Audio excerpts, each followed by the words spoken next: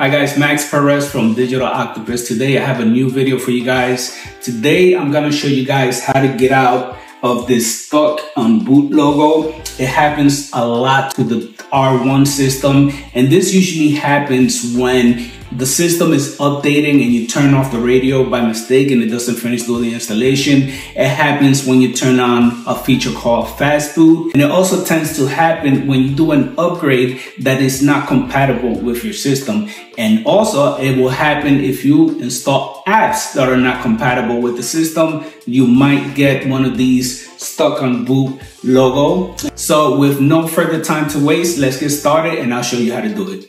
All right, so I have my unit here, but first I want to show you something that's really important. So all of these radios that you see here, the R2, the R1, the Post 300 back there, and even the CE1016 for the Chevy Equinox, they all have one thing in common, which is our TS18 and TS10 system. As you can see in the back, they're all exactly the same. So I'm gonna pull this one out here, as you can see, and there's a message here that says TS18 332 CarPlay DSP 4G. This is important. Don't take that sticker off.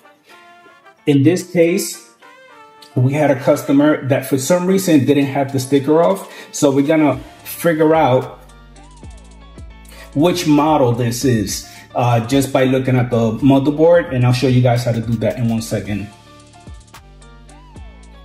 Here's the CE1016.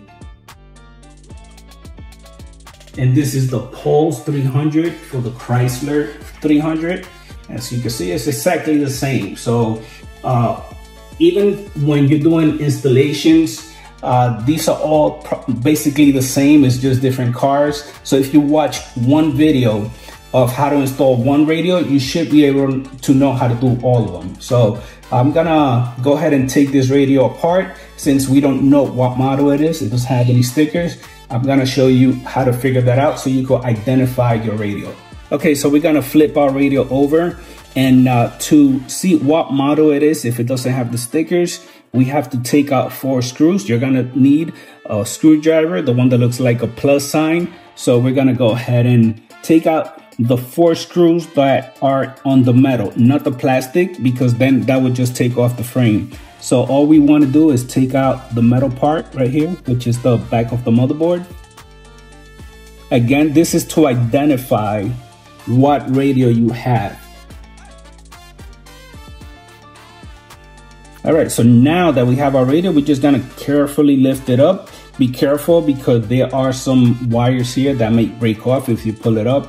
But this is as far as I need to go. In this case, we want to find out what radio model this is and what screen. The screen we already know because Digital Octopus uses their own screen size. It's slightly different than the ones you find on Alibaba and Amazon and eBay. So we already know ours don't have a sticker here, but we know which software to give you once it is determined that it's a Digital Octopus radio. So now what we're looking for is this sticker right here.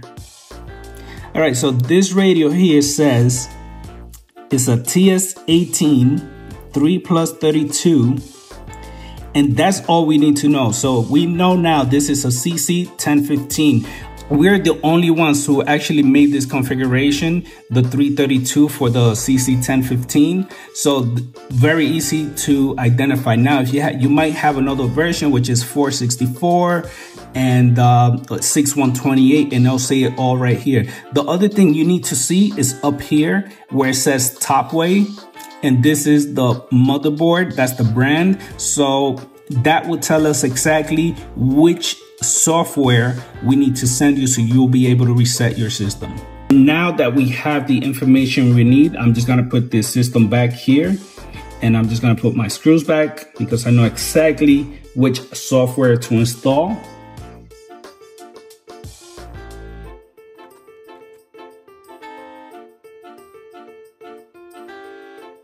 All right, so I put the system back together, and now it's time to install the software so we can reset it. And I'm gonna show you the steps on how to do it. All right, so first what we're gonna need is We're going to turn this radio around so it'll be easier to see. We're going to be needing our USB, which is the one with the 4 or the 6, doesn't matter. And we'll plug it in right on top here. I'm going to put it on the side. And next, what we're going to do is we're going to power it up. If it's already installed in the car, you don't need to do anything else. But since we're working on a bench, we have to put the fake power on.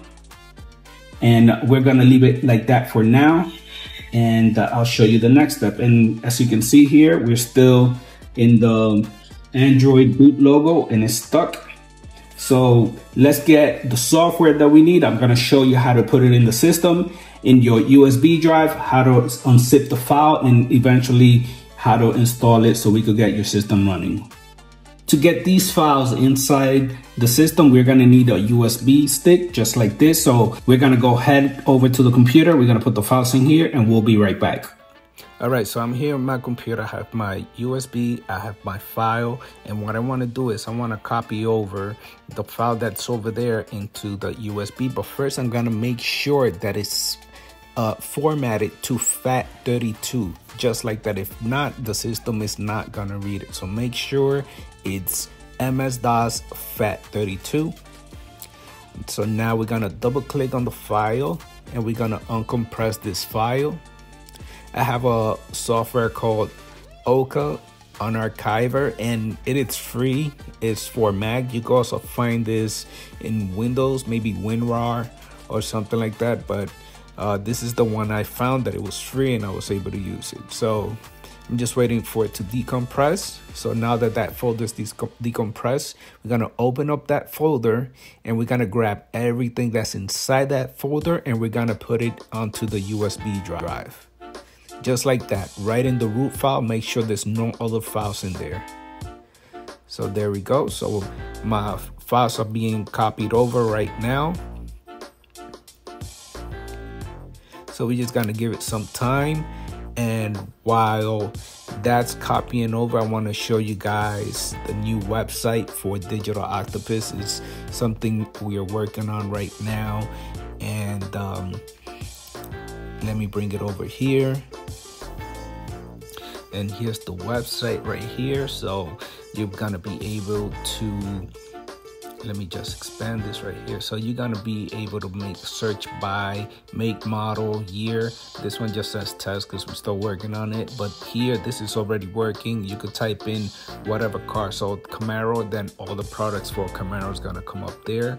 There's gonna be Toyota. There's gonna be a bunch of different other cars in there and a bunch of other radios. So let's just dive into here. These are the head units. Again, as you can see, we have Chevrolet, we have Ford. Most of them are Camaro right now because this is what we have on our side. We still have to input all these radios, photograph everything, and just put them inside.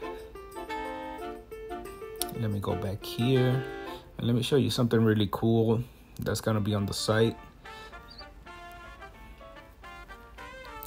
And if I scroll down, here we go. This is the Pulse 300 for Chrysler 300, but this is going to be a cool feature. You're going to be able to look at the before and after of what it looks like.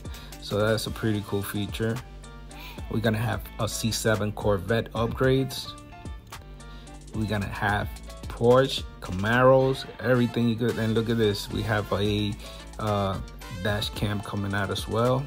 Down here we have our FAQs, testimonials from these awesome guys that left some awesome reviews.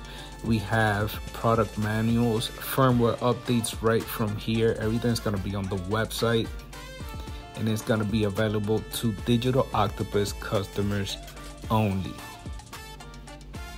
All right, so here we go. These are other products. All right, so let's take that out the way, and I'm just gonna speed up the video. This way we could move on and get to the other part faster.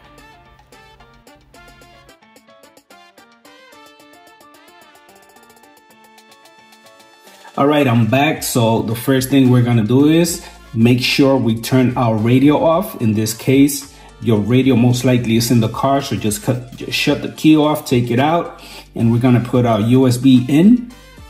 right into the USB port of the radio. We're gonna put it right here so you can see. Next, we're gonna go ahead and turn our radio over, and we're gonna look for a wire that says key 1 that looks just like this. And this is usually a wire that's orange with a yellow stripe. It might change on some models, but usually this is the color that it's used.